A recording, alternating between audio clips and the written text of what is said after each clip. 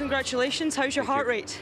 Wow, it's okay now, but you know, it's a big night, of course, a big result for us, and yeah, it was a game that was going up and down, 10 men, 9 men, you know, decisions, goal disallowed, VAR, penalties, red cards, so it got it all, but it was quite hectic. But in the end, you know, you go through to the semis. It's you know, a big night for all of us.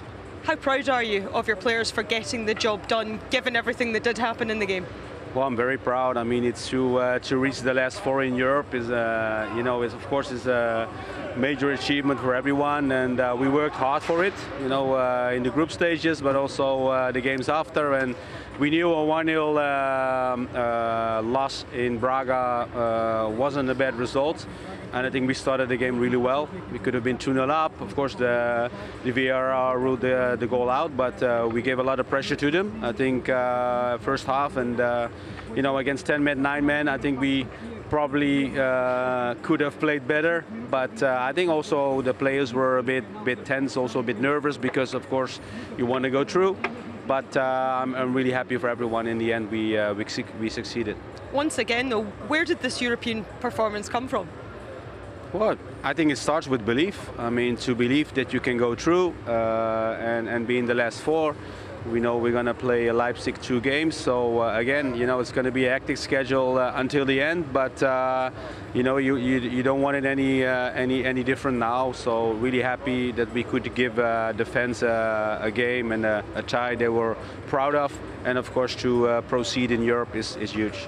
You made several changes before the game, but a word on both your fullbacks. James Tavernier, he got 2 goals. He was the calmest man in Ibrox at times, and Borna Barisic back in tonight and was fantastic going forward for you. Yes, he was. We wanted to have a little bit more pressure or more dynamic on the sides. I think, of course, last week we played with Kelvin on left back a little bit more defensively, but of course with a 1-0 defeat, you want your fullbacks to come in the last phase of the pitch and give the crosses in and be dangerous. And I think Borna did that excellent. And of course, you know, Tev in Europe is a different Tev. And today again, you know, he's very vital for us. So I'm really happy for Tev, but I'm proud of the boys, and I'm proud of this club. And again, a lot's been made of Alfredo Morelos' loss, but you must be delighted with the way Kemar Rufit is leading the line and stepping up. Yeah, of course. I think it gave a lot of confidence, the hat-trick he scored last Sunday, and of course the important goal he scored for us to get us through. And I'm really happy for him with the performance. And I think team-wise, you know, we did everything to go through. You know, it was a big night for us. It also means we need a big performance, and we had.